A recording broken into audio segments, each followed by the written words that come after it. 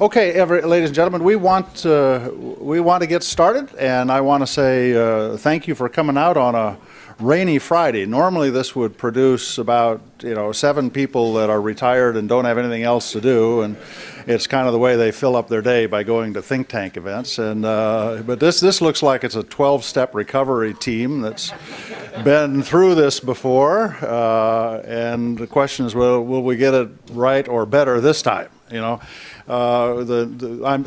John Hamry here at CSIS, and want to say welcome to all of you and thank you for coming. I feel like a little bit that Groundhog movie, I mean, woken up again, and here we are. This has been promised for several years, but it looks like now we're there. And the question is, are we going to do it better this time than we did the last time? And of course, everybody says, well, we won't do that again. Or are we going to make the same mistakes all over again? I mean, and it isn't that people choose to make mistakes. It's that the dynamic that governs all of the complex actions that brings several 100,000 people together to make choices produces outcomes. And the question is can we, with thought and direction and intelligence, supersede that? And we're at the front end of trying to think that through. We need to do that, thinking that through with all of you. We saw the first kind of details here yesterday. Lots more yet to unfold. I think we're really just on the front end of this. We do see the large central direction. Hey, Paul. It's a large central direction where this is heading. And it is grounded in a strategy that I think has fairly broad consensus in town and in the country. But what all budgets, they have to have a certain policy coherence at the top, but then the details really matter. They really matter, and that's where we're now starting to get to that deeper phase, and we're going to try to understand all of that. I would again like to say thank you to our friends at Rolls-Royce that make it possible for us to offer this policy series to the defense community in Washington. And let me turn it to you, David. Are you in charge of this motley bunch that's going to guide us through this, or? More or less. More or less, a little less than more. But let me turn it over to you. Let me just say thank you again for coming. We look forward to having, this is going to be an ongoing discussion we're going to have because it's going to take some time for us to understand where we're heading and what it means. And we're appreciative of all of you coming, and you're going to have to be a part of that. David, let me turn to you. Thank you. Thank you. Good morning, and welcome not only to those of you in the room, but to our audience on the web. We're webcasting this on CSIS, and also to our viewers on C-SPAN, and we're grateful for the opportunity to reach a larger audience that way. A couple of administrative details. If you would, in fact, those of you in the room, silence your cell phones and other noise devices, I would appreciate it. I've just tried to make sure that mine are silent as well. For those of you who are viewing on the web, and when it comes to questions, if you would like to email questions to us, you can do that to my email, dberto@csis.org, and we'll try to answer those questions as well if we like them. And otherwise, we'll ignore them. We can't quite do that with the ones in the room, obviously. The panel that we have today is particularly well suited to addressing what's essentially an issue of where are we in the defense budget drawdown at a time where we have some information, enough to actually speculate about what it really means, but not really enough to know what it really is, right? We had earlier in January, we had the new strategic guidance issued by the Defense Department. Yesterday, we had Secretary Panetta, General Dempsey, the Chairman of Joint Chiefs of Staff, and some of the other Pentagon officials elaborating a little bit over how that strategic guidance is going to be reflected in the reductions, and also what some of those reductions look like. But in both of those cases, that is the President's announcement 3 weeks ago and the Secretary's announcement yesterday, it actually raises more questions than it answers. So what we're going to try to do this morning is fill in a little bit based upon our knowledge, experience, and pure speculation on what some of those might turn out to be. So the way I would like to proceed, I've actually got a little overview set of charts here, and those will be posted on the web as well afterwards for those of you who'd like to get through them. I want to run through those very quickly, make a couple of additional comments, and then I will introduce our panel and turn to them. And we intend to have a lot of time for questions at the end as well, so thank you. Let me have the next chart. This is not the first time, of course, that we've brought the defense budget down. And this chart actually takes you back to the pre-Korean War period. We had a build-up, another drawdown, build-up, drawdown. The bars, if you will, the blue bars, are the base budget amounts that the Defense Department put into place. The little white bars on top are the supplementals, that is, the funding that was done on an emergency supplemental basis. You'll see that while there's a substantial amount of that in the recent years, that is, the post-9/11, big chunks of money being appropriated under emergency appropriations, or as the Pentagon calls it now, OCO, the Overseas Contingency Operations Account. But the same was true actually in Korea and Vietnam in terms of large numbers, and a little bit in the Balkans during the 90s. So the process is that we do go up and we come back down again. There's also a black line on this chart, and the black line allows you to see that the up and down is not just dollars, it's also the active duty in strength. And there tends to be a correlation between when the budget's going up, the in-strength goes up, when the budget's coming down, the in-strength is going down. It's not purely cause and effect. One of the challenges and one of the ways in which it's different this time is even though there are some in-strength reductions projected in the budget, they're not commensurate necessarily with the long-term dollar reductions that we anticipate. Let me have the next chart.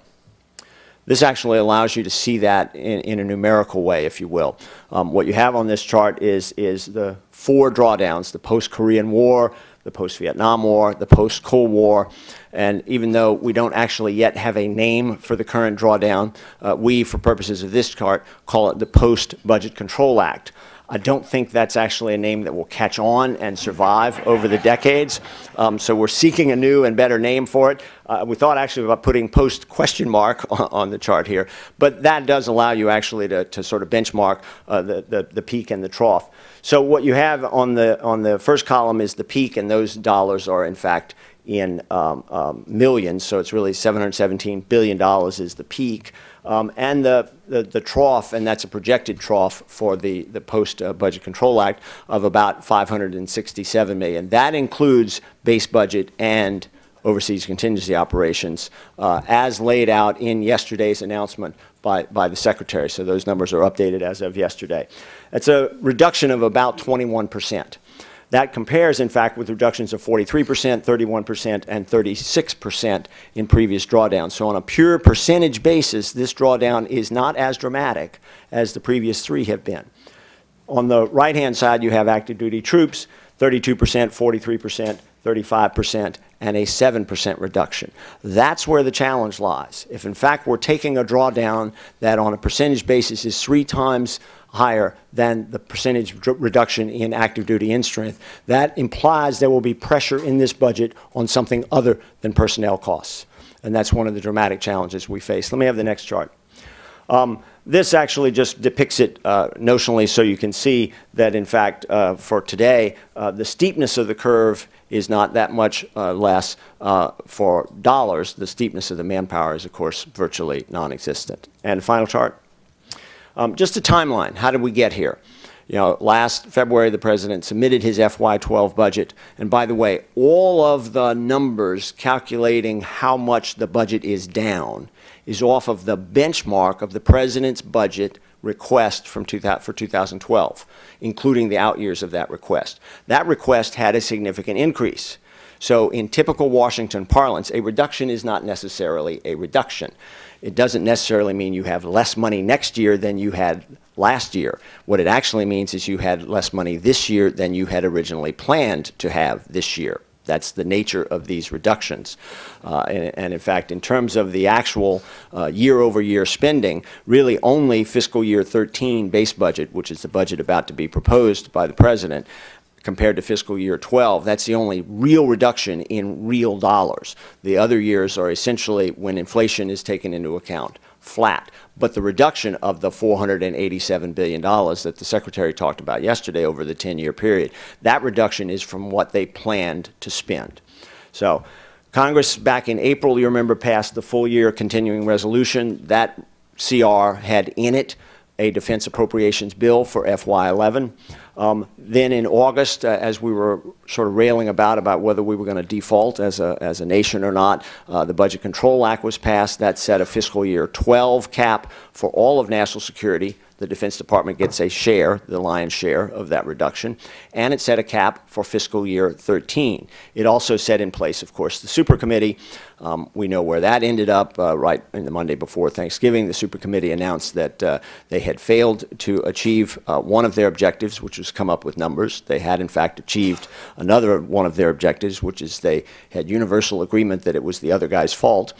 And so they did achieve that goal. But what that set in place is a trigger that said, okay, there are now additional cuts to come through sequestration. That sequestration kicks in on January 2nd, 2013.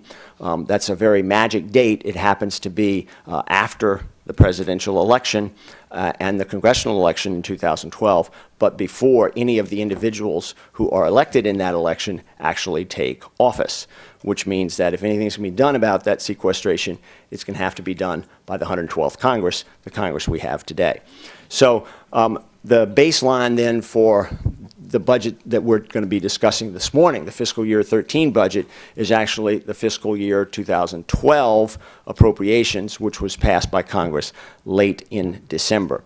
There are two interesting dynamics at work here that we'll come back to over the course of the morning. One is that the Secretary of Defense has made it clear that he anticipates the reductions that he's taken so far, are all that he wants to take. He does not want sequestration, and he stated that crystal clear yesterday.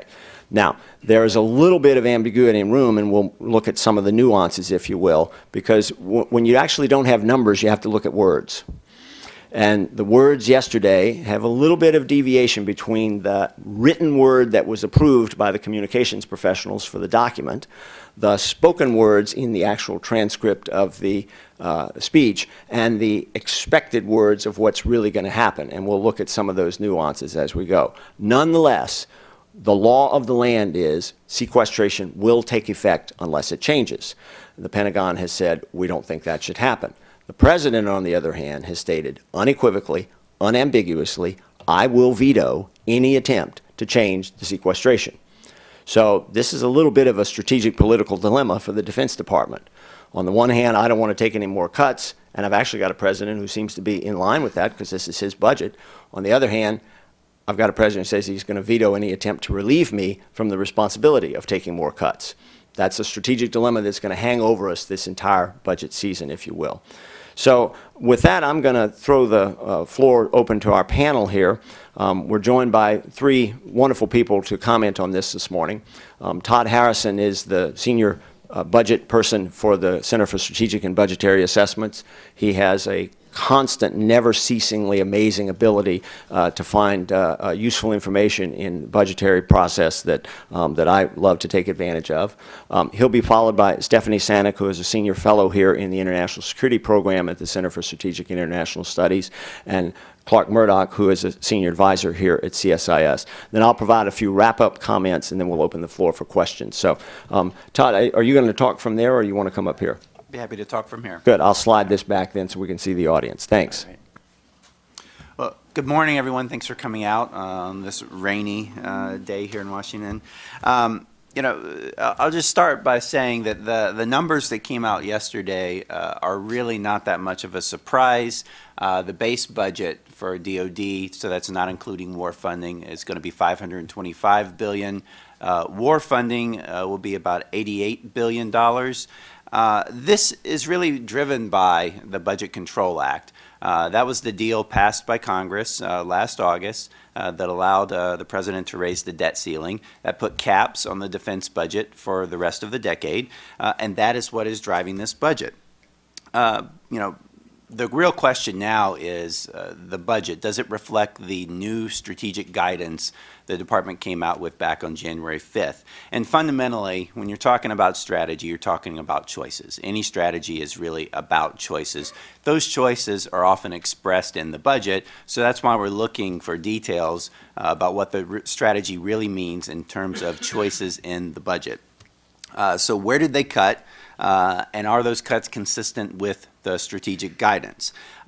They obviously talked to a great extent about cuts in ground forces. They're taking the Army down to a pre-9/11 size, about 490,000 in strength. They're taking the Marine Corps down as well to 182,000 in strength. And these were expected, but they did not spare the other services from cuts either. They're taking about 17 ships out of the Navy over the fight-up. They're retiring 10% of the Air Force's fighter squadrons. They slipped some major programs that seem to play in the new strategy, like the Joint Strike Fighter, like the Virginia-class submarines.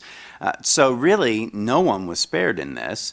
Given the delta from what the Pentagon had been planning, the growth they had been planning in last year's budget to the relatively flat budget that they're constrained to now, it did require painful choices across the board.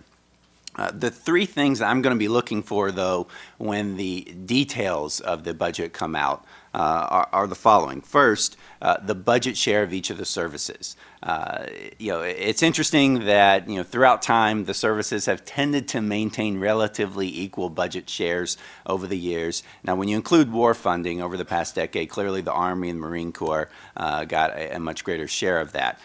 But I went back and looked at last year's budget request, the 5-year plan that they put out, and they already showed last year that the Air Force was going to gradually increase its budget share over the 5-year plan. The Army would gradually lose budget share over those 5 years, and the Navy Marine Corps, they're basically going to stay flat.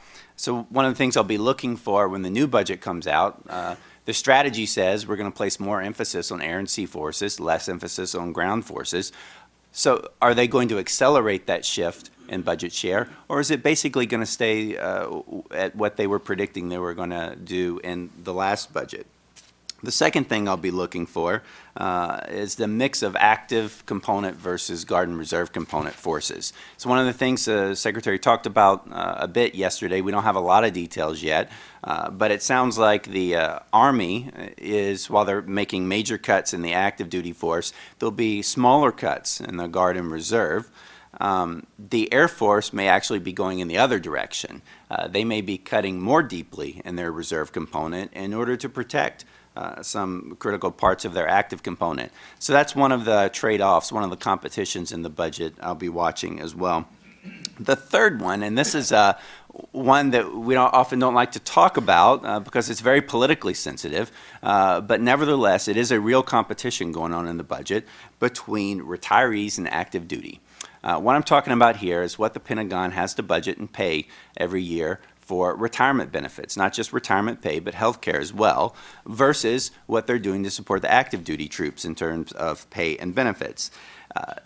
We didn't get a lot of details yesterday. They talked about creating a commission to go out and look at options for reforming the military retirement system. I actually think this is a great idea. I think this is a good approach because you don't want to go into this in a haphazard manner and just start saying, well, we think we can cut this, we think we can cut that. You don't want to end up with another redux. Back in the mid-1980s, we had this great idea that we would just cut the retirement benefit. Redux, I think it stands for reduction. So the idea was we're just going to make a sudden shift. Everyone who enters the service from now on, they're going to get less of a retirement benefit. Well, that didn't hold. It created this, discrepancy within the force where as we got closer to, 20 years after that point when people would actually start retiring under the new benefits, we balked and we went back to the old system. So hopefully, if this retirement commission does get formed, they'll take a broader view of this. This shouldn't be about finding ways to cut. It should be about finding ways to get better value. They do this in the private sector. It's called preference-based benefits optimization. Companies do this all the time. You need to understand before you start making changes how people value various components of their compensation. And then you can make smart trade-offs. And if they do not value something commensurate with what it's costing you to provide, maybe you cut that and give them something else where they are getting good value out of it. So I think I hold out hope that this commission, that Congress will take a serious look at this and perhaps get the legislation together to bring that forward. But overall, you know, what are the trades we're seeing in the budget? Personnel costs make up about 1/3 of the Pentagon's budget. When you include military personnel costs plus the Defense Health Program, it's about 1/3 of the Pentagon budget. And what they said yesterday is personnel costs are only taking 1/9 of the cuts. So that means that other parts of the budget are going to take a disproportionate share of the cuts, because ultimately this is a zero-sum game. They have a budget cap required by the Budget Control Act they've got to fit in. So procurement, I think, is actually going to get hit the hardest. We heard a lot of the program decisions yesterday. I imagine there are many more we have yet to hear, and those will come out over the coming days and weeks. The total savings that they're talking about, and again, this is the savings relative to last year's budget. It's $259 billion over the 5-year plan. 25% of those savings are supposed to come from efficiencies. That's another $60 billion in efficiencies on top of $178 billion in efficiencies that was in last year's budget. Boy, that's very optimistic to think that you can find all those efficiencies. I think it is incredibly risky to be banking on those savings before they've been achieved. It is always a good goal to try to find efficiencies, to try to get more efficient, to root out waste wherever you can in any government agency, in any organization. But to go ahead and bank on those savings for 1/4 of what you're doing in this budget, I think is a bit risky. If those savings don't materialize, where are the savings going to come from? This is a zero-sum game. They're going to have to come from something else, and that's going to be a hard decision. The BRAC proposal, I thought, was also interesting because, number one, they're not banking on any savings from it, and that's fair because if you do another round of base closures now, you're not going to get any savings in the next 5 years. In fact, it's probably going to cost you a little money. They also did not budget for the cost of another round of BRAC. So I would not read too much into the suggestion that we're going to have another round of base closures. I think this is a notional idea right now, and in an election year, I think it's highly unlikely that Congress is going to want to enact that legislation. The final point I'll make is, and I've made this before, is that this budget and this strategy do not prepare for the possibility of sequestration. That is a real possibility. I would not say it is highly likely to occur, but I would say that there is a finite chance it really will happen because it is the law of the land, and if Congress does nothing, if there's gridlock, it will happen by default on January 2nd next year. They presented the budget as a package deal, a take it or leave it. This is what you've got. The reality is that's not going to hold. You know, there's some things in there Congress isn't going to go along with, and there are probably further cuts are going to be needed in the years to come. Even if we avoid sequestration, it's optimistic to think that the defense budget is just going to flatten out for the rest of the decade. History shows that that just doesn't tend to happen. So they talked a lot about how the strategy was flexible, adaptable, agile, versatile, beginning to think that they need to budget in the Pentagon for a new thesaurus. They're using those words so many times. But, you know, the same should be true of the budget. It's got to be flexible and adaptable, and the reality here is that further cuts are likely, even if we avoid sequestration. The defense budget is likely to still decline in the years that come. So, you know, I would urge the Pentagon to start working on a plan B, and if it means you have to start over and come up with a new strategy that is more flexible and adaptable to the budget environment, then so be it. That's all I have. All right. Thank you, Todd. Stephanie, you want to pick it up from here? Absolutely. Good morning, and again, thank you for joining us this morning. I have a different interest in tracking yesterday's announcements.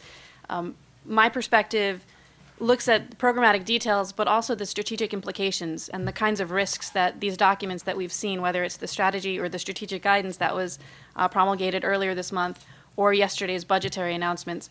I will say that details really do matter. We don't have sufficient detail about the budget right now to make specific recommendations or to cast particular stones at considerations or decisions that were made.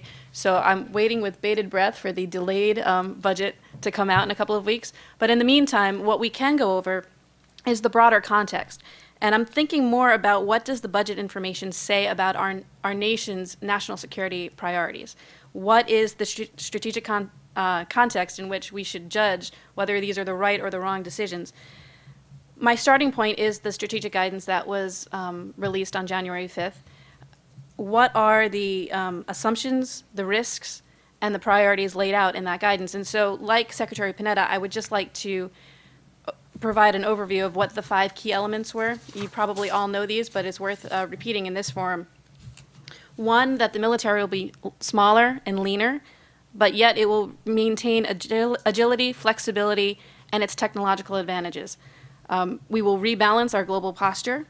We'll build innovative partnerships, defeat aggression from any adversary, and protect and prioritize key investments. That is motherhood and apple pie. So when Dr. Hamre says there's broad consensus, absolutely. Who could really argue with any of those things? In fact, if you go back to the Bush administration's first QDR, it said pretty much the same things. But as we know, that QDR lasted roughly 8 to 9 months before the global strategic environment caused huge shifts. This is back in 2001. And so what I'm wondering is what the budget information that we've gotten talks about reversibility. It talks about key partnerships. It talks about the kinds of wars that we're going to be facing, or rather the conflicts that we're going to be facing in the near future. And I have some concerns, because I'm at a think tank and that's what we do. We have concerns. First, it appears to me from yesterday's announcements that the primary planning scenario is a high-tech war. If you look at where they're placing their investments, what they're getting rid of, they are not contemplating kind of the low-intensity conflict or stability operations environment in which we've been operating for the last few years.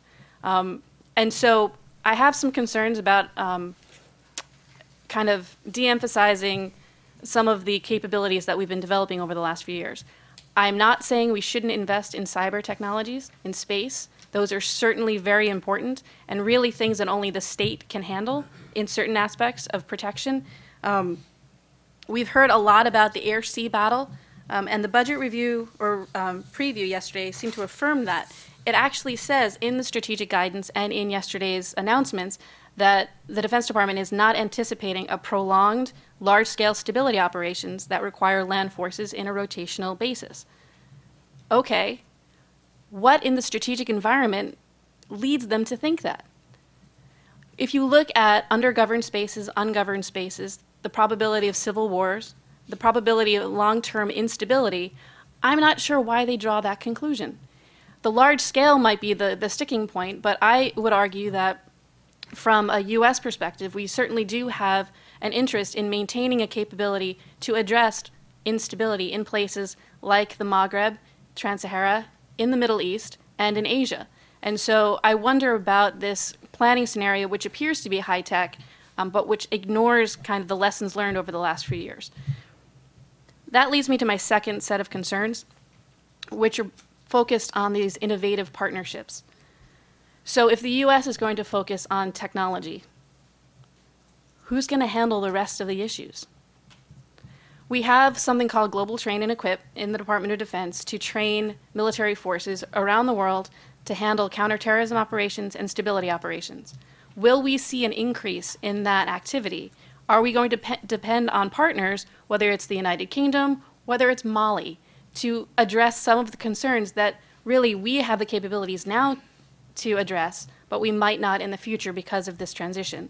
So that's something I'm going to be watching closely. What are we asking our partners to do? Last year, the United Kingdom came out with their Strategic Defense and Security Review, and we talked to them about, as a nation, about what are they giving up? I wonder whether we had similar conversations before the rollout of this new strategic guidance and this budget with our reliable shoulder-to-shoulder partners. Have we talked to the Brits and the Australians enough about what we are giving up, what strategic risks we as a nation are willing to accept? And therefore, as our partners, are they going to accept the same risks, or are they going to fill that niche? How did those conversations go? Based on my experience, they probably went very quickly. They probably went about 2 days before anything was rolled out, and we called them consultations. It remains to be seen what our partners can do. That's one set of partners, and David and I have talked at length about building partnership capability within existing partners who are capable. You know, the Brits, the Germans, the French, what are we doing to help them with their capabilities and capacities, versus innovative partnerships, which I think is the executive branch's code for, you know, partners that we don't, non-traditional partners, can we call them that? The Malians, the Chadians, the Indonesians, what are we doing with them? And I wonder how this new budget information will impact those relationships. I'm not quite sure what innovative partnerships mean. And my third set of concerns hinges on this word reversibility. Now, it used to be in vogue to use transformation, rebalancing. What does reversibility mean? When you're talking about early retirement, how do you unretire something? If you're talking about slowing procurement, I can maybe see trying to re-energize a production line. But from an industrial perspective, what does reversibility mean? Is it possible? Did defense officials walk the factory floors and go, okay, if we slow procurement and you have to slow down your production line, how fast can we revitalize it if we need to?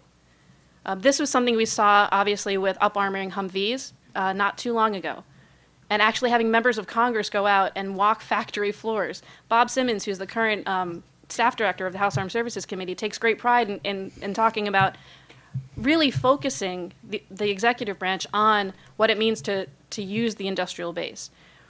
I know Secretary Panetta mentioned protecting, well, we won't use the word protecting, working with the industrial base to have a strong one. I'm not sure what that means. I'm not sure what they've done to ensure that that happens. When you terminate Global Hawk, how do you unterminate it? How is it reversible? And so that's the third set of concerns that I'm looking at. And with that, I will turn the floor over, I guess, to Clark for final comments. Thank you. It's always a little daunting to come at the end, particularly when three such competent and professional colleagues preceded you. But nevertheless, in much the same way that Stephanie defines her role as a think tank as having concerns, my role at a think tank is to talk when I'm asked to talk. So I will do that. But I'll try to keep it blessedly short so we get to questions. One of the things that we constantly look at in Washington are the interplay, or those of us who watch the Pentagon, between strategy and resources. We usually talk about the strategy-resources mismatch, where we're not spending enough resources to execute the strategy. It's very interesting that we had a base budget that had a strategy, the 2010 Quadrennial Defense Review strategy. It was right there.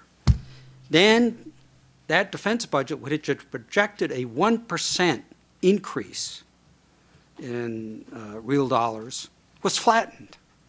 Actually not completely flattened. As President Obama said, there was a slight increase to the defense budget over the FYDP.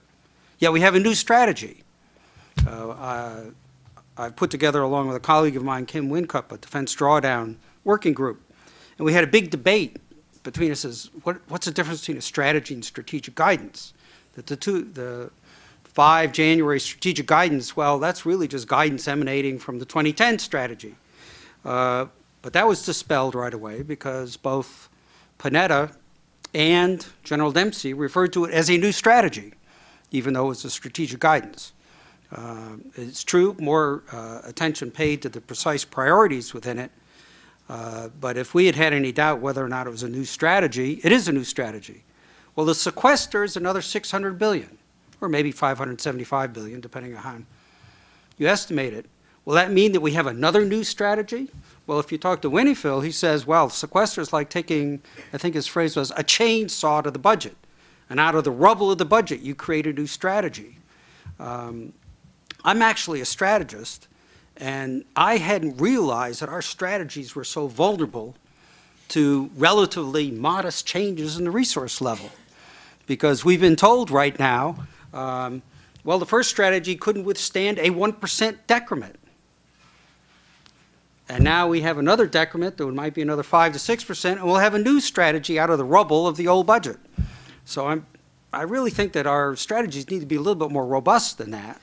And maybe we should be, as Todd has said, looking further ahead to say, well, maybe we might have a real reduction along the lines of the 25 to 35% of past reductions, and we should think about what are our priorities under those circumstances, and then cast backwards, rather than be where we are now. Every time there's an increment, we say we've got a new strategy.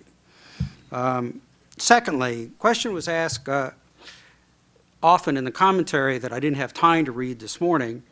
There's not a lot of big cuts here. You know, there's no big showy, gaudy cuts. And doesn't this reflect the fact that there's no real pain? And in the press conference yesterday, they were all very eager to say, lots of hard decisions, very complex, very tough. I think Carter said at one point, there are 50 or 60 things in this budget that we want to do but can't afford to do anymore. I would argue this is just a subtle version of the Washington Monument strategy. There's lots of big cuts out there. They could have taken off the 11th carrier. They could have done deeper cuts in ground forces. Those are all standing right there, but they're for the negotiation over what's going to replace sequester. Nobody wants sequester because it's across the board, meat acts, and it's got a very deep rate of reduction. This is the point that Todd has made, is it's not just the size of the reduction, it's how steeply it's administered during that time. So there's going to be a negotiation over what will replace sequester, because the only way to avoid sequester is to have an agreement to replace the sequester. And that will involve, I believe, more cuts to defense. It'll be a more reasonable glide path. It will be targeted. It won't be across the board the way the sequester mechanism illustrates. And I think the other thing that it underscores is that we have to do something about pay and benefits. The Pentagon has been saying for several years now, our current rate of increase is unsustainable. One of my colleagues at a working group meeting said, and this was before the announcements of yesterday, is that if you look at current trend lines, and you hold the budget flat by some year, 2039 or something like that, all we can afford are military personnel costs. It's like the Norm Augustine issue, but not with all we can afford is one large aircraft. It is all we can afford is people, nothing to equip them with, nothing to make them ready. So I think there's no question that out of this, the hope in the Pentagon is we have to do something to stabilize pay and benefits so as to leave resources to equip them, to train them, because everyone is determined to avoid the hollow force. Well, one thing to avoid with a hollow force is retaining too much force structure, because when you have too much force structure, you underman them, you don't equip them, and you don't train them. I think they're doing a good job of trying to match force structure and force structure cuts along with budgetary reduction cuts, even though, as the first chart that David put up shows, is that we've had a tremendous increase in the dollars being spent, but not much increase in the end strength. That's what makes this so challenging, is we can't just cut people and get the savings that we need. So I think that what we're going to find is out of this process will be finally, you know, the executive branch and the legislative branch come together to do something about unsustainable personnel costs, and then deciding how deep that cut will be, over what time, and at what glide path. Thank you, Clark. Let me provide a few wrap-up comments, if you will, and then we'll open the floor for questions. I think it's useful for us to observe that we're not really trying to diminish the difficulty that the Defense Department had in making the decisions associated with the $487 billion of cuts. I'm quite confident that inside the room, as the decisions were being debated, it felt really hard. You know, and for all the constituents involved in each of those, it was really hard. Nonetheless, it's fair to say that, you know, there's not a lot of, in fact, visible damage from $487 billion of reductions. And that would lead the casual observer, like an appropriator, to say, surely there must be more. Right? Now, sequestration actually takes more. And there's a great deal of language out about sequestration that doesn't actually take into account a careful reading of the law itself. And this is worth pointing out because the basis of any change to the sequestration process is not going to be the language that's out in the ether. It's going to be the law as passed and signed by the President. That sequestration, unlike all preceding sequestrations back to the original Graham-Rudman-Hollings Act in the mid-'80s, provides enormous flexibility to both the executive branch in general and the Defense Department specifically in allocating sequestration cuts across a broader base. All previous sequestrations were done at what we call the PPA level, the program, project, or activity. Every single line item had to take the chainsaw approach, as Admiral Winnefeld said yesterday. This sequestration is at the account level. That means the appropriation account level. That means the chainsaw actually just cuts off, for example, O&M Army, MilPERS Air Force, and MilPERS can be exempt, by the way, so that would be zero, and then everybody else would get a bigger cut. Or Ship Construction Navy. It doesn't say every line item in the Ship Construction Navy procurement account has to have an equal effect, right? The Pentagon has considerable flexibility. The President has considerable flexibility. It's also, by the way, easy to conceive of an agreement which would relieve the pain of sequestration by providing even additional flexibility, including perhaps some modest flexibility year over year, so you could slip some of FY13 into 14 and beyond. The other part of that equation, though, is that unlike all those other drawdowns, we have today present as part of the dynamic the global financial market. Right? We had, I mean, the reason we got the Budget Control Act and the sequestration reductions is because of the threat of default over the debt ceiling. Now, I don't remember the exact clock ticking. I think the President submitted his request to increase the debt ceiling on the day that the House came back, so that would have been Monday a week ago. So the 15-day clock will probably be reached next Tuesday, and that means on, I presume, on something like Wednesday morning, our debt ceiling as a nation will go up $1.2 trillion. Failing the passage by the Senate of a resolution of disapproval and the override of an expected President's veto of that, that's not going to happen. So the debt ceiling will go up until we hit it again. Now, when are we going to hit it again? Well, that depends on how the economy's doing. Good news this morning, right? 2.8% GDP growth in the fourth quarter, which is a big bump over the under 2% of the previous 2 quarters, and that indicates probably a little more revenue, a little less expenditure, a little pressure off how quickly we're going to reach the debt ceiling. Woe unto us if we actually reach that debt ceiling during the lame duck session after the election, because that throws all of this calculation into a cocked hat. But we'll assume, as CBO and OMB are doing, sufficient growth rates in the economy that we won't reach that. Let's just hope reality keeps up with our estimates, if you will. So let me make some points then. I think several of the panel here noted that we've got the strategic guidance or the strategy. We have the initial information from the Secretary of Defense and the Pentagon, but we're still missing the real element here, which is the budget itself. And we've got 3 weekends and 2 weeks left before we see that, February 13th, Monday. It'll be the 3rd time in 4 years that this administration has been late in submitting the budget, but that's the way it is. So we'll get to see that information. What should you be looking for in that budget as it comes forward?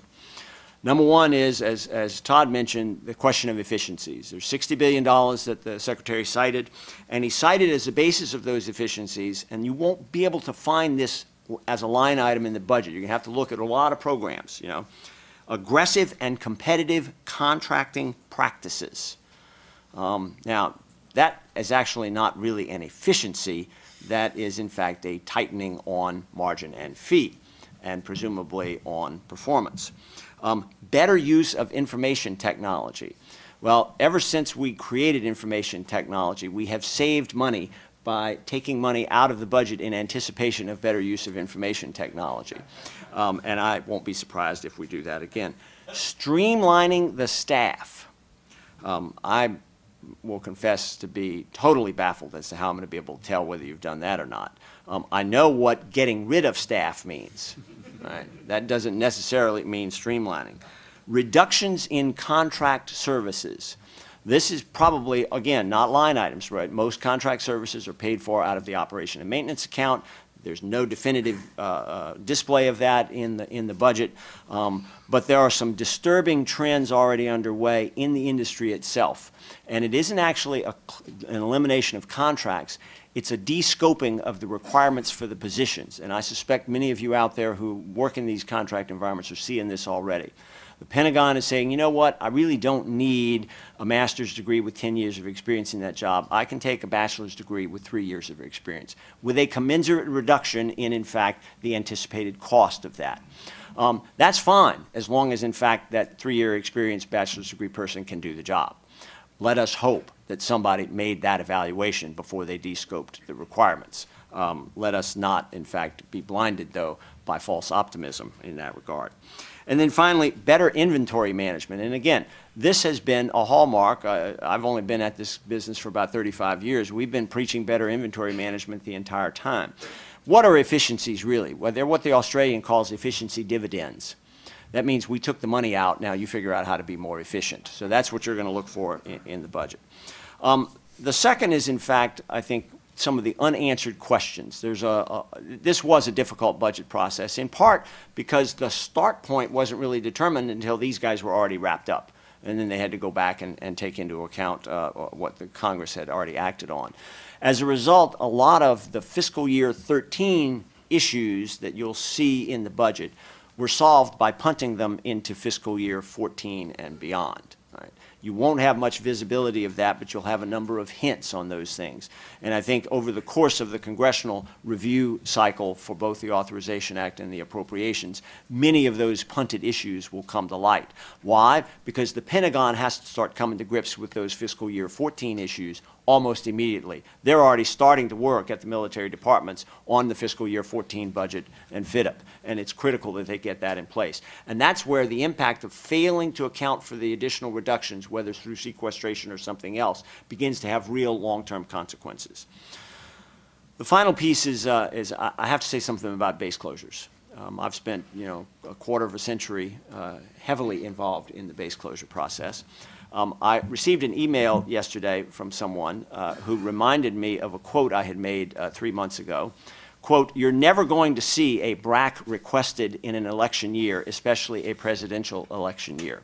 Obviously, I have to eat those words. It is a presidential election year, and I think on February 13th, and the Secretary said it yesterday, we'll see a base closure request. The viability of that request remains to be seen, but there's one particular point that the Pentagon has failed yet to perceive. The base closure round is part of their first objective, if you will, in their strategic review. There is also, in fact, a push for an expanded overseas basing presence as part of the second element of the strategic review. From the Pentagon's point of view, these two are not connected. You can be making reductions for efficiency purposes with your domestic infrastructure at the same time as you're expanding your overseas infrastructure for better deployment of Navy and Air Force assets in the Pacific, et cetera. But from a congressional point of view, these two are, in fact, absolutely linked together. And we have seen this in every previous base closure round, where the typical mentality, whether you're from Texas or Montana or South Carolina or wherever that you have a base that might be threatened, you say, you know what, before you close my base, why don't you go get those blank aircraft in blank base overseas and bring them home and put them here instead. And until and unless the Pentagon does a better job of reconciling that dispute, we're not likely to see movement forward. There's also a question of the role of politics here. And each passing administration, each passing election cycle sees a little bit more penetration of politics into the Pentagon. And many of you have been at this over the course of careers that stretch back over decades, and we've all witnessed this, if you will. The attempts over the last month or so to align the White House's own objectives with the Pentagon's objectives are actually worth lauding, if you will. It's useful to have some alignment, if you will. On the other hand, the political folks need to be a little bit careful. Historically, the greatest contribution that the Defense Department can make to any election campaign is, in fact, to be allowed to do its job very, very well. And that was the fundamental premise on which the framers created the branches of government in the first place and set up the friction between the executive and legislative branches. And I think it behooves us as we move forward here to be able to separate out those decisions and activities that are being driven for political purposes and those that actually contribute significantly to the capability to provide for the national security of the United States. So I'll close my remarks at that point, and we'll prepare to open the floor for questions. So let me just remind you of the process, if you will. We have microphones here. We'd like you to wait for the microphone so that, in fact, the audience on the web and on television can hear you as well. You raise your hand, I will recognize you by pointing to you and saying something. Wait for the mic. If you would do two things. One is identify yourself by giving me your name and identify your affiliation. And if you don't have any, then you can do what a registered independent in Maryland does and call yourself non-affiliated. So why don't we start? I think we've got a couple of questions here in the front. Wait for the mic here. Let's do the one on that side first, and then you just pass it across the aisle there. Good morning. David, thanks for taking the question. Jeremy Devaney, BB&T Capital Markets. This question is actually directed more towards Todd and Clark. We've heard a lot about the consequences of sequestration, and yesterday the question was asked at the Pentagon about whether or not they're planning for sequestration, but again the response was consequences and not the plan. I was wondering if you could either expand on Clark's comments about the alternatives to sequestration, but do you see a logical path for legislative rollback of sequestration, and what do you think the DOD is doing to plan for sequestration, and how is industry reacting? Yeah, I mean, let's talk about the alternatives to sequestration. Basically, here's how it lays out. The super committee failed to find $1.2 trillion in deficit reduction. That means, under the law, you're going to find they're going to take $1.2 trillion out of the budget. They do that by allocating half the cuts to defense, half the cuts to non-defense. Of the $600 billion allocated to defense, you get to take out 18% for interest savings because you're not going to be borrowing as much over the years. So now you're down to $492 billion. It applies to what's called the 050 budget function. That includes 96% of that budget function is DOD. The other 4% goes to the Department of Energy for nuclear weapons stockpile, things like that, and a few other government agencies. So of the $492 billion that you actually have to cut, about 96% of that would presumably come out of DOD, although there is some flexibility there. So now you're talking about $472 billion that has to come out of DOD, and it has to be evenly divided over the next 9 years. That's what the law says. So it ends up being about $52 billion would have to come out of the DOD budget. So FY13 budget, $525 billion. You'd have to take another 52.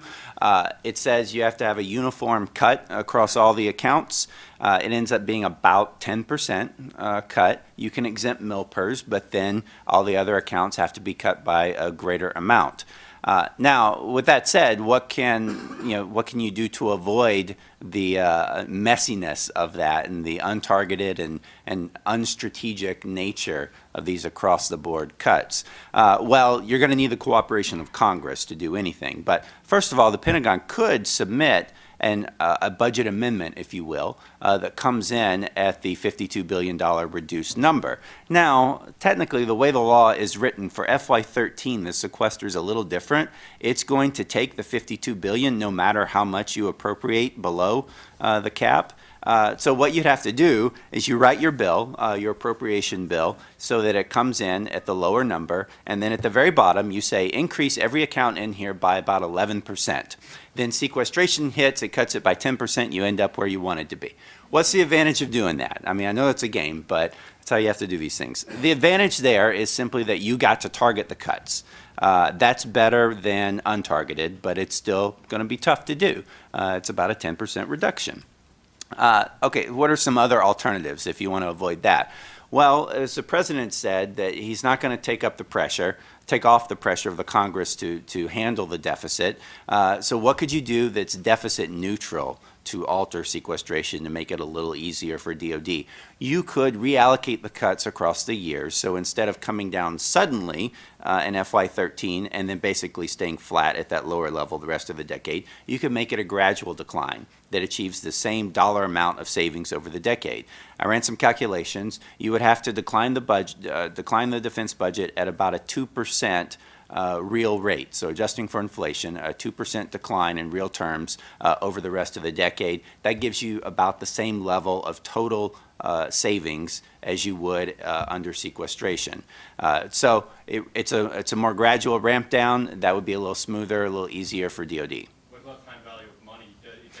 Are the rating agencies looking at the 1.2 trillion today in total? Yeah, the way the law is written, it doesn't take into account time value of money. It's 1.2 trillion, and all the numbers in there are in then-year dollars. So yes, you're backloading the cuts if you take the ramp down approach I was just talking about. So the real reduction is less, but that's the way the law is written. Part two of my original question: is there actually a legislative process to avoid it? Changing the law. I mean, you have to change the law. The super committee was the legislative process to avoid it that was easiest to accomplish. The super committee had this unique authority to produce a plan that would get considered by the House and the Senate without amendments, and it was not going to be subject to the 60 vote cloture rule in the Senate. That was the easiest way to avoid this. That opportunity has passed. So now Congress is going to, if they want to avoid this or want to modify sequestration, it's the regular legislative process, and they've got to get 60 votes in the Senate to do anything. The only thing I would add to that is that, as Todd pointed out quite accurately, the only way you can change it is change the law. What are the circumstances under which the law might be changed? Well, they reach a bargain. Bargaining hasn't stopped. You know that every one of these organizations, including up on the Hill, including more public ones like this one here at CSIS, have teams out there thinking about life beyond sequester, and how to deal with that. So there's two kinds of deals that are out there. One is the deal for the 1.2 trillion. The other deal is the grand bargain, where most, I think, outside analysts say that we need between $3 and $4 billion worth over 10 years of deficit reductions and revenue increases, otherwise known as tax increases. If there is a grand bargain, defense will be part of that because it represents 40% plus of discretionary spending. You don't get there without defense. So I think that there's, at this time, as I said, a subtle form of the Washington Monument strategy. Why you didn't see big, gaudy cuts in this first round is they're being saved for the second round of negotiations about what will replace sequester. And it can either be a sequester-sized deal for how you get that extra $600 billion demanded by the Budget Control Act, or it can be $2.5 to $3 billion that actually addresses the budget deficit fiscal crisis that this country's in. I know we want to get to the next question, but let me just also emphasize that part of that process of the bargain and the debate and the compromise has to take into account what do the ratings agencies think about this. And this has never been part of our equation before. Go back to November 21st when the super committee failed and they announced that, in fact, we're going to have to move towards sequestration. From the point of view of the ratings agencies, Moody's and Fitch's and Standard & Poor's, this was irrelevant. The dollars were still coming out. Didn't really matter to them where, right? From the point of view of solvency of the U.S., this is fine. Now, if we're not careful, and I'm not quite sure how Congress can be careful on this matter, if we start sending the wrong signals at the wrong times and it provokes a reaction by the ratings agencies that says, you know what, you guys have just crossed a line you didn't know was there, a line we didn't define for you ahead of time, a line that may in fact be subjective and irrelevant, but nonetheless visible, public, and with potential significant impact. This is a different part of the equation, if you will, and one that I think, in other words, you can't just let defense off the hook without finding that $475 billion somewhere else. So Next question. George Nicholson with Stratcorp. This is basically for Todd and also for Clark. Todd, you mentioned that the pain and where the cuts are, for instance, retire all the C-5As, terminate C-27s, retire a large number of C-130s, reduction of 60 squadrons, and potentially the BRAC. For the Air National Guard, I think that's going to be an absolutely red flag. And how much of a contentious issue is that going to be with their lobby on the Hill of handling that? Yeah, I mean, I think it's going to be a big issue. You cited a lot of the cuts, in the Air Force, and I'll admit my bias here as a former Air Force reservist, and I was in a wing where we had C-5As. Yeah, they're going to be taken. I think you're going to see a lot of pushback. Once the Guard and Reserve lobbying, groups get mobilized, I think that they have a lot of influence on the Hill. So I think we're going to see a real fight about where those cuts occur in the Air Force. I don't think this is a done deal. I don't really have anything to add to that. Do you still have the mic, George, or has anybody picked up the mic? Let's go over here to the right, my right, that is, and then we'll come back to the middle here. We've got two guys over here. Byron, you get the mic first and then pass it forward. Okay, David, we'll let me ask you a question first, and then Todd. But make sure you, I identified yes. you, but that's not adequate for our audience. Byron, Byron Callen, Capital Alpha Partners. David, when you looked at the program changes that were discussed yesterday, was there anything that struck out as a risk for the industrial base? And Todd, did you think differently on what the glide slope of the investment accounts may be in 13 and 14 from what we had in 12 based on what came out yesterday? The industrial base question is really intriguing here. I think what we saw is some evidence of potential concern. What we've had the Pentagon tell us now, both with the January 5th strategic guidance and in connection with yesterday's announcement, is that there's an increased consideration of industrial base concerns as these decisions are being made. That's all well and good. The real question is not, is there increased consideration, but you actually change a decision to reflect that increased consideration. And as of yet, we have no evidence that any such change in decision was made. But let me give you one example, and this is what you need to know the rest of the details for. Announced yesterday the termination of Global Hawk Block 30.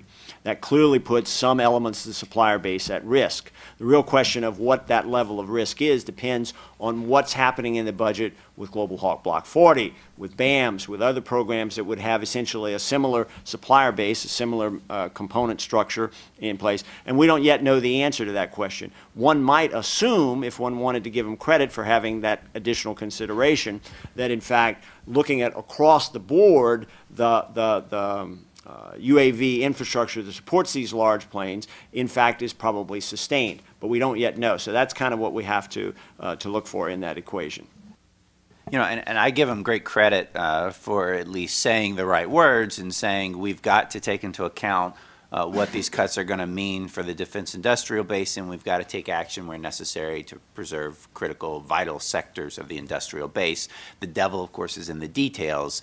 The reality is, in this budget environment, you can't do everything everyone would want you to do to preserve every sector of the defense industrial base. So the question is, not what do you cut, but what do you keep? And we don't really know yet what they're talking about doing. They at least talked about monitoring, but I don't think that is quite sufficient. But in terms of the procurement and RDT&E accounts, we don't really know enough yet to say. Based on what they said yesterday, my hunch is that procurement is going to take a steeper cut than other parts of the budget. They're talking about protecting your, S&T investment in your R&D seed corn, if you will.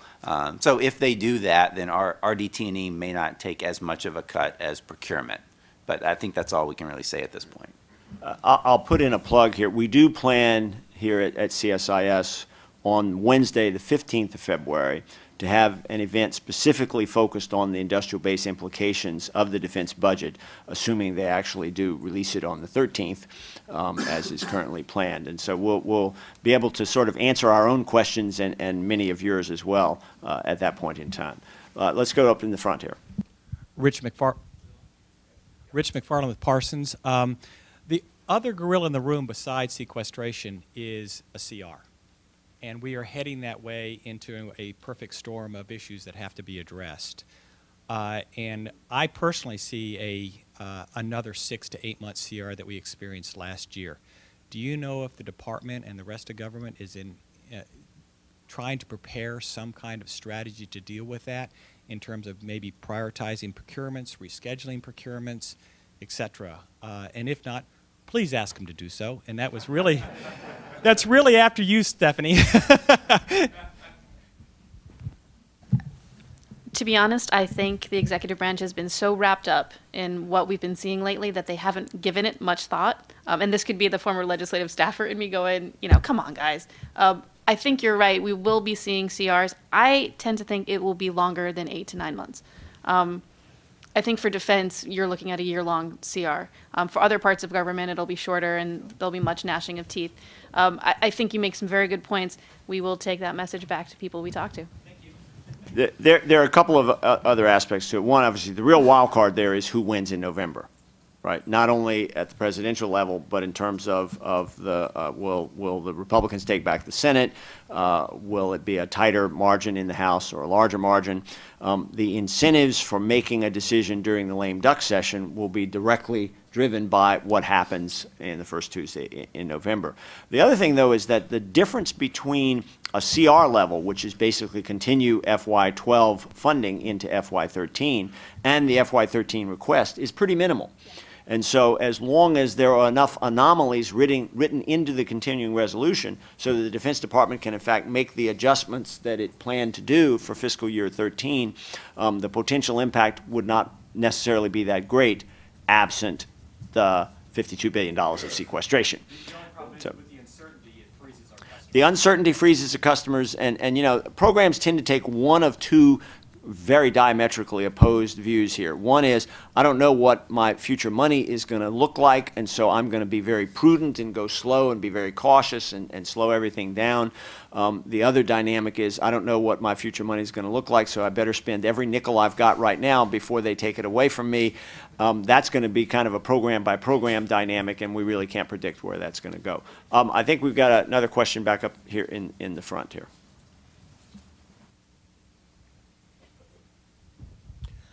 Peter Scharfman, Miter Corporation.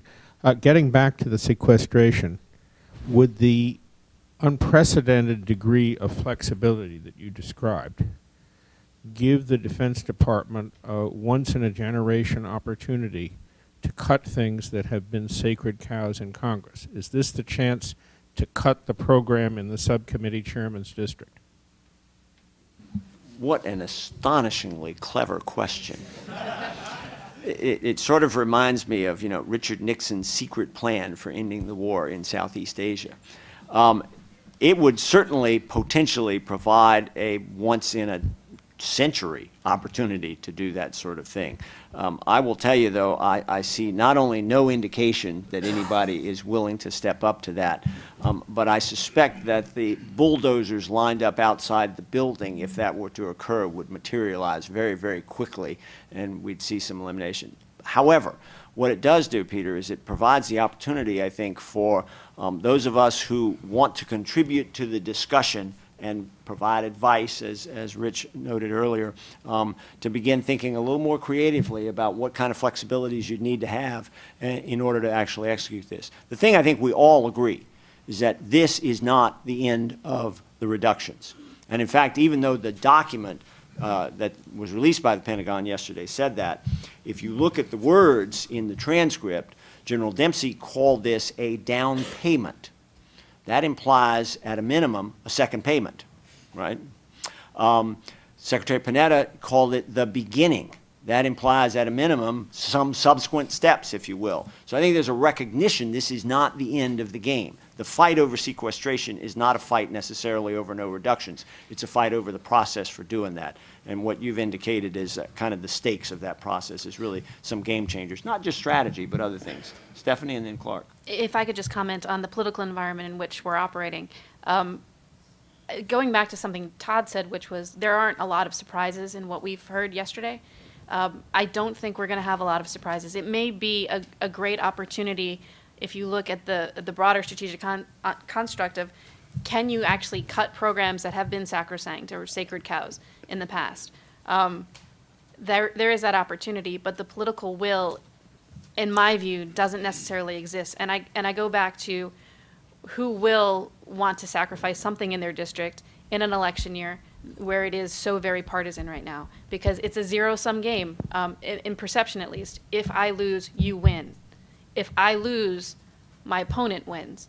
For a host of reasons, but purely just political. I'm a policy wonk. In a policy world, this wouldn't be so hard, but it's not reality, and that's just my perspective on it. I think that we've had many heroic programmers in the past who've used these kind of financial crises to cut programs that might have been sacrosanct. Negative funding wedges have been built into many POMs, and then when either that heroic programmer was brought down to size or he left, because we have a fairly rapid transition of people, there's broken glass all over the floor from these negative funding wedges. So I don't think people are doing that. I think that's a practice that's gotten just too risky. But I do believe, and I mentioned this before, is that there is a common understanding that we have to do something about pay and benefits, that it's unsustainable. And I do think that this is an opportunity where they are hopeful of reaching some kind of an agreement with Congress, either through the commission or through other means as well, where they're able to at least cap the growth so that it leaves room in the budget to actually equip and train the forces that we're going to retain. So I think that that's something that's big enough, that the building is desperate enough to handle, that could be addressed at this time. And the commission that the Defense Department proposed yesterday was solely on retirement. Our work, and I think all of our work up here, says that's too narrow a boundary. You've got to actually look at retirement changes in the context of a broader pay and benefits approach that cuts across the board. And the idea of a BRAC-like process, I think, really means produce a result that's an all or nothing up or down vote. There are other elements of the BRAC process that probably also should be incorporated here, including robust public opportunity for input and debate, and an opportunity for the members who would be potentially damaged by this to have visible, active resistance, so that at the end of the game they could say, we did all we could. Can I just add one note to that real quick?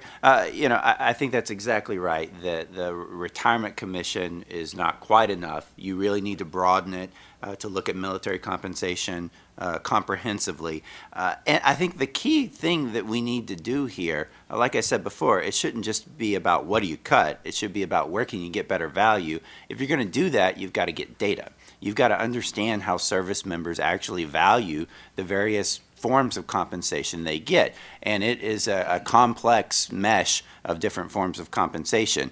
That's something the department has actually been reluctant to do. It's not something you can accomplish through focus groups or just talking to senior enlisted leaders. You've really got to go out and get input from a broad sector of the department. I will take a moment here to plug a study that we're doing. We're actually trying to do this. We're conducting a survey of military personnel where people can go in. It's an online survey, and they can actually start to show us their utility curves, if you will, for very different forms of compensation. And then they make trade-offs in the tool of, would you prefer a little more of this and a little less of that, or some other combination of benefits. It's online. We encourage people in the military or family members or retirees to go to it. csbamilsurvey.org is the website. We need to get a lot of results, and once we've got that, we're going to share that with leaders here in Washington and in the department and forums like this in the future. We're going to be at this for a little while longer, but Todd Harrison has to leave shortly for another commitment. So if there's a question, particularly on this side of the room, which I haven't gotten to yet, that you want to direct towards Todd, this would be the right opportunity to do that. I do see one here. If you would bring the mic up there, Terrence. Thank you. Otto Kreischer with Sea Power Magazine. Todd, you said earlier 17 Navy ships cut in the fit-up. Which ones are you counting? Because there's also a program drawdown in LCS and in the joint high-speed vessels, in addition to retiring, the cruisers and and the amphibs. Where do you get your 17? I got it from the department, straight from the horse's mouth. And yeah, I don't have the list of how it all adds up. I think, they're cutting, 7 cruisers, slipping 2 LCS, slipping a Virginia-class sub, joint high-speed vessel. There are a number of ships involved here. But that's the number that they're using, that they're taking out over the fight-up. And that is a significant change from what had been planned previously. And I think that just goes to reinforce the fact that these cuts are not being solely put on the Army and the Marine Corps. The Air Force and the Navy are taking a share of the cuts as well. Right. Any other questions? We do have, we've got one, and let's. Oh, we have down front over here. I'm sorry. It's the lights are so kind to me that I actually can't see people right in front. So let's go over here. Thanks. Hi, I'm Emily Rutherford, Defense Daily. Stephanie talked about reversibility, and I'm wondering if the other panelists have any thoughts on that, concerns on that, and also just how you're defining it or what you understand it to be. I mean, I think reversibility can mean a lot of things. The key question, is how are they doing it? Reversibility also implies that there will be some cost. So, in taking down end strength in the Army and Marine Corps, they've said that they're going to try to protect the mid-level officers and NCOs. And that's smart, because if you do need to rebuild your forces quickly, those are the people you need in order to train new recruits that are coming in. But it's still, it's never without a cost. Those personnel are more expensive than junior personnel. So now your mix of personnel will be changing so that your cost per person, your average cost, is going to be a little higher because you're keeping more of those middle-ranked people. The same is true with the defense industrial base. You can, cut programs and then make some investments that mitigate the downside to the industrial base. But often what will happen is, your unit costs will go up, and you'll be paying money in some cases to support overhead and infrastructure capacity in the industrial base and skills in the industrial base that you're not actively using. And there are good reasons to do that, but it gets hard to defend that in front of Congress year after year. So there are definitely risks involved in doing it. Just a brief word on that. I wouldn't pay too much attention to the word itself as promising a new concept. This is a case of thesaurus inflation that Todd referred to before. We used to hedge against things. We used to ask against what-if questions. It's also true when you turn to the joint world. We used to synchronize things. Now it's synergy. It's a different adverb that presumably, or a different adjective that presumably connotes more content than it really does. Thank you, Todd. I got 2 questions on the back row there. If we can take the first and then pass the mic over to the second one. A quick comment, really, for Todd, although he's gone. His comment about the mid-level officers. During the post-World War I period, when the German army virtually did not exist, they really kept their mid-level officers. And guess what? They expanded really quickly after that, because they kept their core.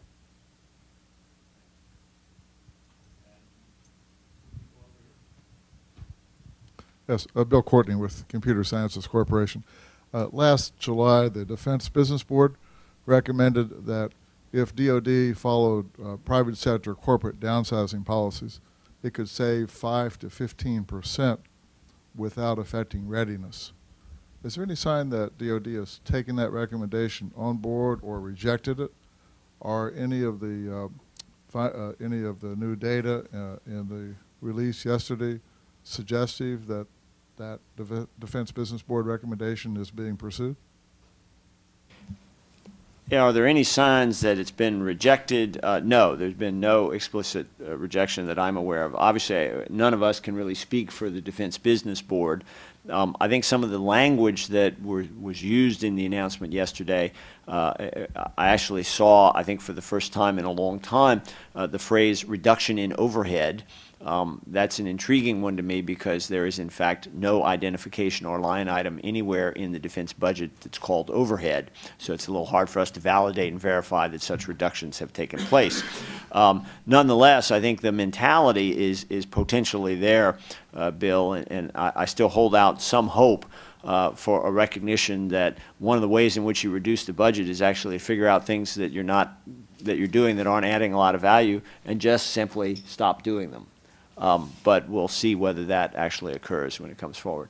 Got a question down here in front.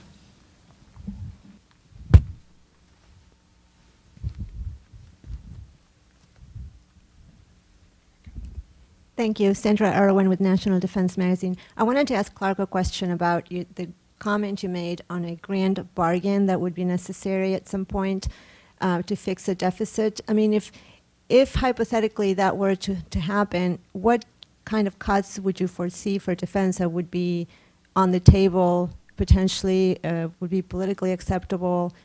And do you have a number in mind for that?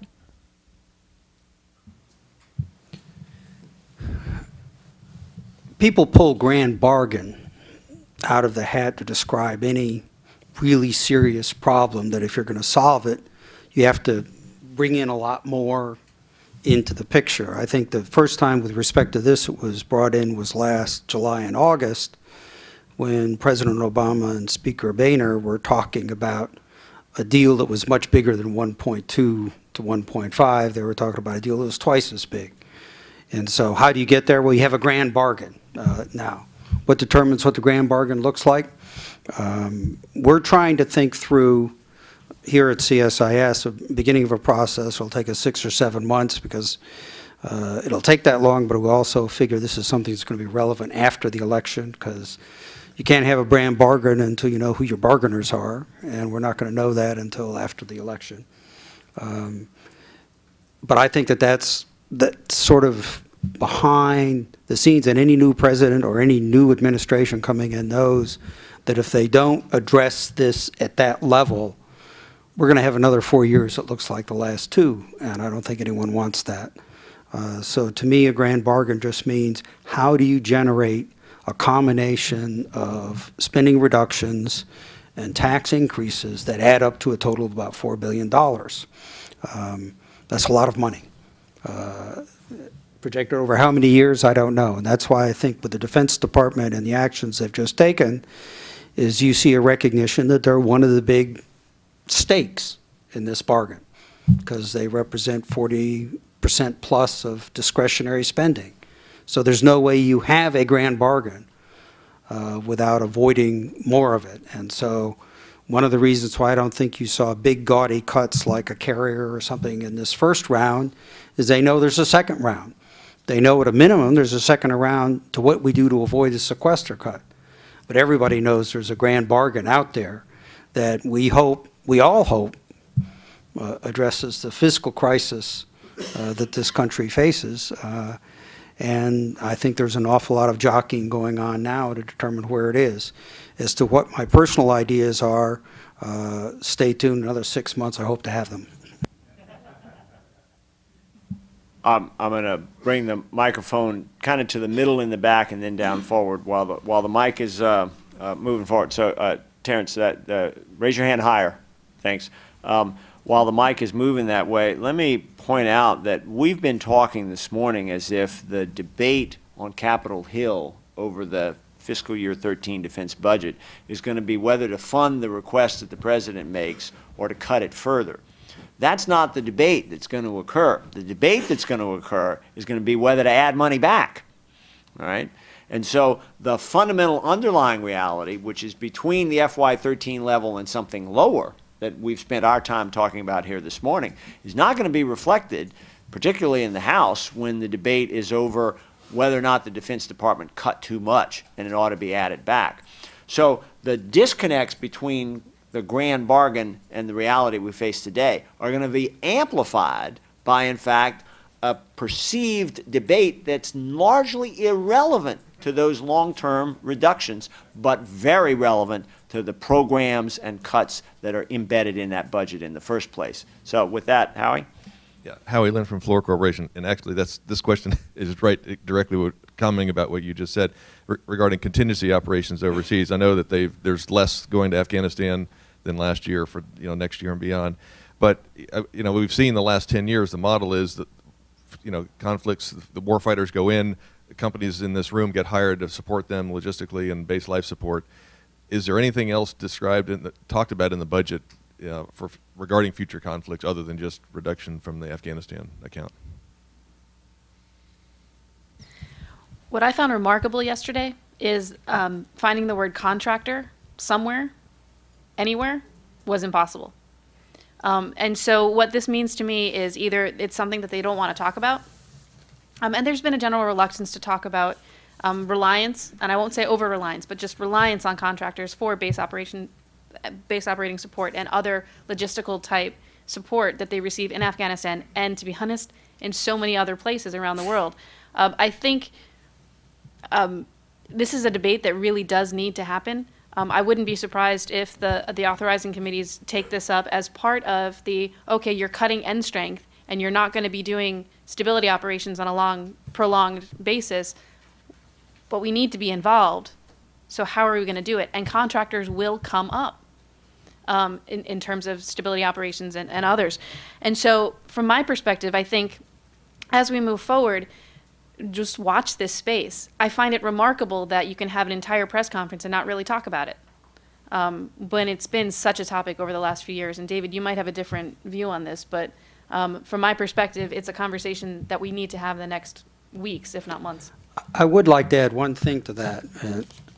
DOD put out a fact sheet. Now, I understand that using the word fact in conjunction with budgetary figures is perhaps an oxymoron, but nevertheless, we used to project in terms of the out years, $88 billion for OCO in FY13, then $50 billion, $50 billion, and $50 billion. They don't do that now. Now it's $88 billion in FY13. Why? Well, they're going to ask for $88 billion. And then there's TBD for all that, to be determined. So they're not making projections now about what future out years are going to look like, because they don't know what future years are going to look like. Let's take a question down here in row 4, and then I believe there might be one further back. Thank you, David. Cameron Luthi, unaffiliated. Stephanie, in your opening remarks, you talked about ground forces and possible future requirements. If you look at the discussion we've had here, it seems to me that the Army, that the budget numbers that came out going down to 490K active seems pretty unrealistic to me. I think at the end of the day, we're going to be a lot lower than that. Could you talk about strategy, ground forces, and your ideas about that, please, a bit? Absolutely. Thank you for that question. It's a concern when you look at the glide path for the end strength. You're really talking about 490,000 Army soldiers in 2017. So we're not talking about 2013 at this point, right? We're talking about over the next few years. But from a strategy perspective, I go back to what are the kinds of engagements we're expecting our armed forces to operate in going in the future. They're not going to be, hopefully, an Iraq and Afghanistan kind of situation, but certainly you can't rely on relatively scarce special operations forces to take care of all of the training, advising, assisting that we are going to be expected to do. 490, I think, by 2017 might be a realistic number, but it really depends on what the next few years show us. And this goes back to Clark's earlier point, is if you have a strategy that requires adjustment every year or so, what kind of strategy is it? My concern about this current strategic guidance is that it talks about we're not going to be doing prolonged large-scale stability operations on a rotational basis going forward. I see no evidence of that. Large-scale maybe, but prolonged, I think we're going to be in places in the world. And the alternative is having friends and partners who are willing to do things that we aren't going to do. And I'm not sure those conversations have happened.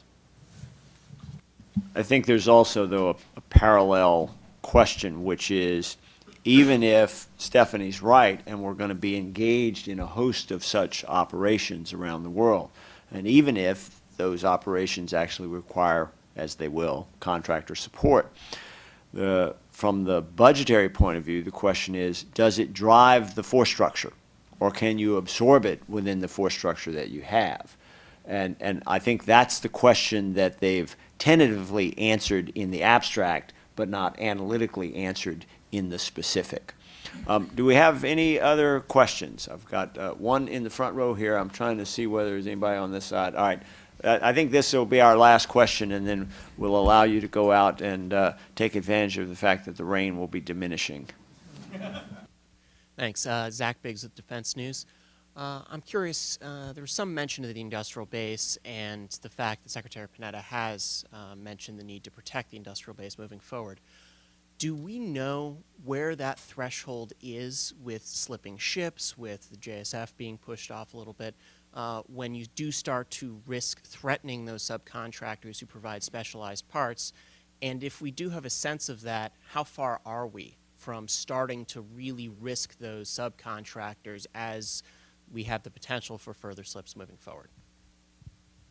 Zach, that's a complex question in terms of do we know? No, we actually don't know, but let me tell you what we suspect. What we suspect is, in fact, there are three elements to what the Pentagon has to do to be able to do a better job of thinking about the industrial base as it makes these cuts going forward.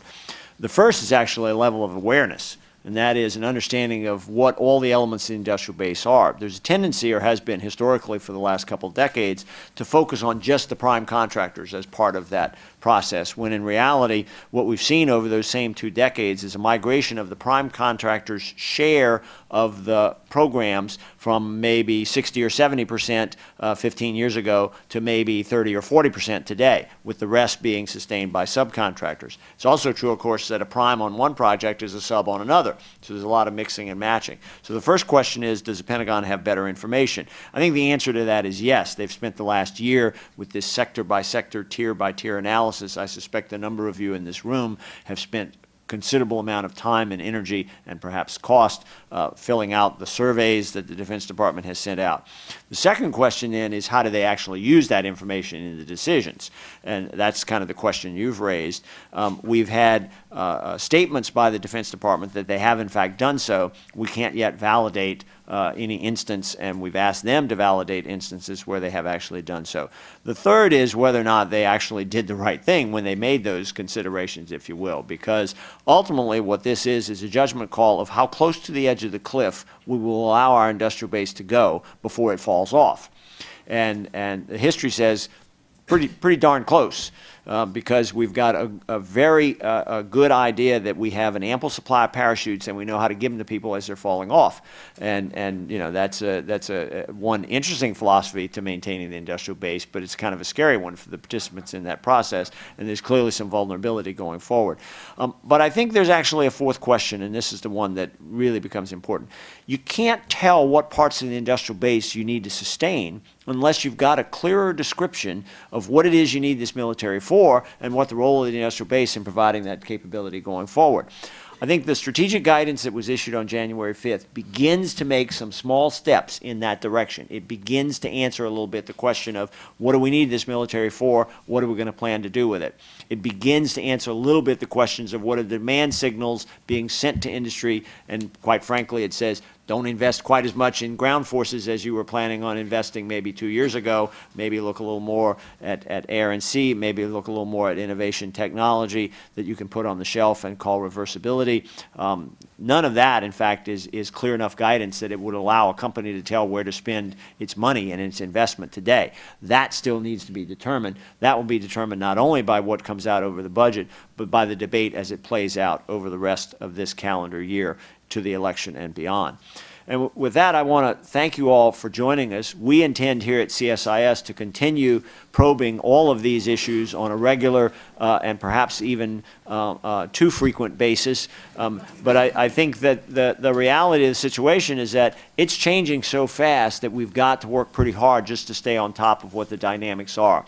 And we'll have numerous opportunities to revisit some of these questions as this fact sheet becomes less speculation and more fact going forward. Thank you all very much for your attendance.